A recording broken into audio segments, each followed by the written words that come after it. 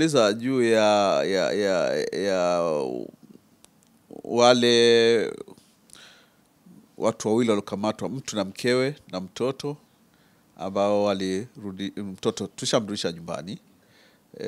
Wazazi wake na hata ndo haya walikuwa wameshaandika kwa magazeti, fulani anaitwa Stanford Malali na mwingine anaitwa Musa na nini anaitwa Ashura, wanaandika kwenye mitandao, hao tayari wameshauawa bwana.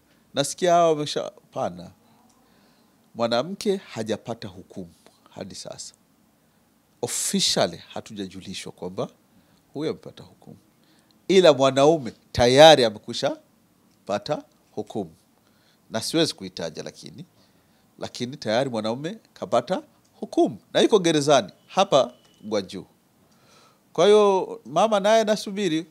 Unajua swala la treatment ya kesi hawaangalie eti huyu ni huyu kakutwa na nini, maana ni watu, yani wanaoangalia ni mtu.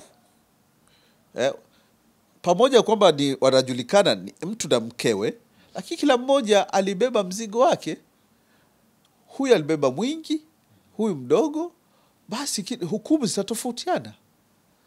Kwa hiyo huyu wote wako hai, salama, salimini, isipokuwa hatujawa na taarifa rasmi juu ya mama kama amekwisha pata dae hukumu, ila mumewe tayari hukumu tayari imekwisha julikana na familia yake tayari sasa hivi itakuwa imeshajulishwa rasmi kwamba huyu kapata hukumu ya aina fulani.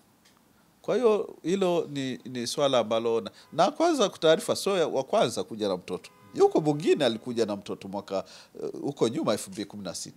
Na mtoto alisharudishwa.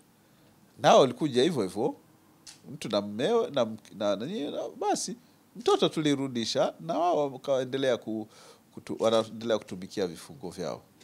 Kwa hiyo kwa ujumla ni kwamba ukizungumzia swala la wafungwa na nini, so far wafungwa hadi sasa hivi, labda kama kuna lolote limetokea hapo nyuma, maana siwezi kujua, hatuna taarifa ya mfungwa labda amefariki au nini. Kama ni kuumwa atakuwa anaumwa na kutibiwa na nini na vitu vingine. Kwa hiyo na wapo wafungwa wako kule, maelezo yao kwa kweli mengine yanasikitisha sana. Yaani amejikuta anaingia, lakini ni ile alokutwa na ngozi ndio, lakini ukipata zile nani zake kwa kweli unamsikitikia. Ameingia tu lakini kakutwa na ngozi tu basi. Sawa. Na labda wengi sana wamekutwa na makosa gani mpaka wakapewa hukumu? Si madawa ya kulevya. Wapo of recent sasa, wapo ambao ni wanafunzi labda wamekutwa wana bangi. Lakini sio kama ametoka nao nyumbani hapa. Maana sasa unazoea mji mpaka unajua sehemu ya kununua bangi na kuuza. Au unaletewa bangi unauza.